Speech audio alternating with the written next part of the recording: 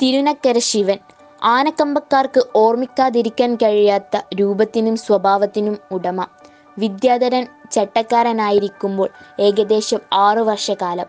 പിന്നീട് നടേശൻ ചേട്ടൻ 2ാം പാപ്പാനായി ചാർജെടുത്തു. ക്രമേണ ശിവന്റെ 1ാം ചട്ടക്കാരനായി മാറി. അങ്ങനെ ശിവന്റെ സുവർണ കാലഘട്ടത്തിന് തുടക്കമായി.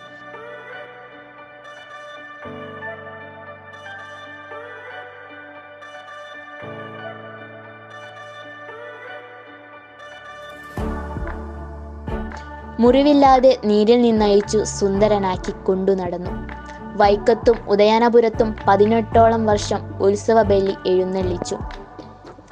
ആനയ്ക്ക് ബലിച്ചോറ് നൽകി അതാണ് സൗന്ദര്യത്തിൻ്റെയും ആരോഗ്യത്തിൻ്റെയും ഔഷധമെന്നു വിശ്വസിച്ചൊരു പാപ്പാനായിരുന്നു നടേശൻ ചേട്ടൻ.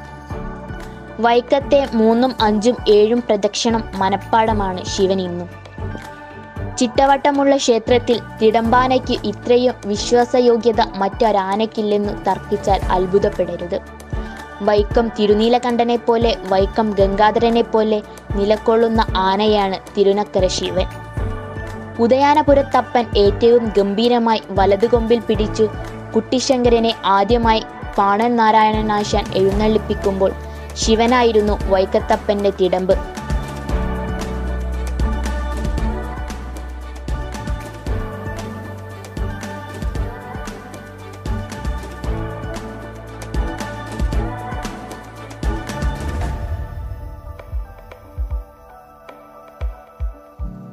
ആ കൂടിയൊഴുന്നള്ളിപ്പിന് കുറ്റിക്കാട നാരായണൻ ആശാന്റെ മുഴുവൻ ശ്രദ്ധയും ശിവന്റെ മുഖത്തായിരുന്നു.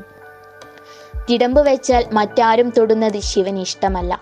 അന്നും ഇന്നും തൊട്ടാൽ തൊഴിയും വാലിനടിയും ഉറപ്പ് പുറകിലൂടെ വരുന്ന കുറ്റിക്കാടനെ ശിവൻ വാലിലൊന്നു അടിച്ചു നോക്കി. നാരായണനാശാൻ വാലിലൊന്നു പിടിച്ചു. ശിവന് കാര്യം പിടികിട്ടി.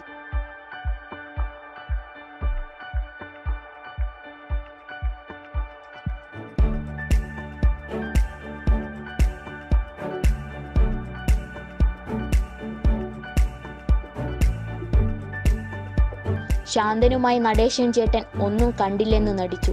തിടമ്പുണ്ടെങ്കിൽ തന്നെ തല്ലില്ലെന്ന് അറിയാവുന്ന ശിവൻ ലാഗ് ചെയ്ത് കുറുമ്പ് കാട്ടും. 2ാം പാപ്പാനായി വന്ന മനോജ് വർഷങ്ങൾ കഴിഞ്ഞാണ് 1ാം പാപ്പാനാകുന്നത്. ഒരു പരിചയസമ്പന്നനായ ഒരു പാപ്പാനെയാണ് ശിവൻ ആവശ്യം.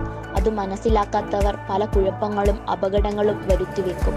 തിരുനക്കര ശിവന് ഇനിയും യൗവനം മിച്ചമാണ്. ആരും മനഃപൂർവ്വം അത് നശിപ്പിച്ചില്ലെങ്കിൽ.